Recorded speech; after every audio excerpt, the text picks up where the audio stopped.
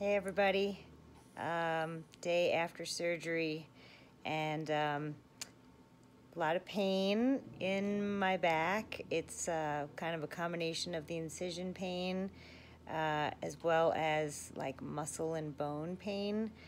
Taking oxycodone doesn't seem to do much, but was able to get out of bed a few times. Physical therapy and occupational therapy was here and walked up and down the hallway. And the worst part is actually getting in and out of bed and getting in and out of a chair.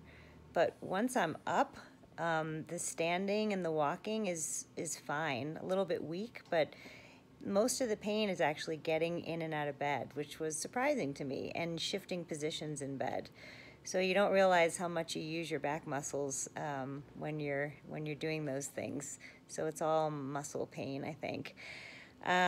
Surgeon came in, not great news. The two pedicles in my spine were smaller than he expected, and so the screws are barely in, he said. So higher likelihood of things breaking off in the next 3 months, and then he'd have to fuse the vertebrae above it. So I have to be super, super conservative, which is not great. So he also said the pain is going to get significantly worse tomorrow. So I will give you an update tomorrow. Thanks.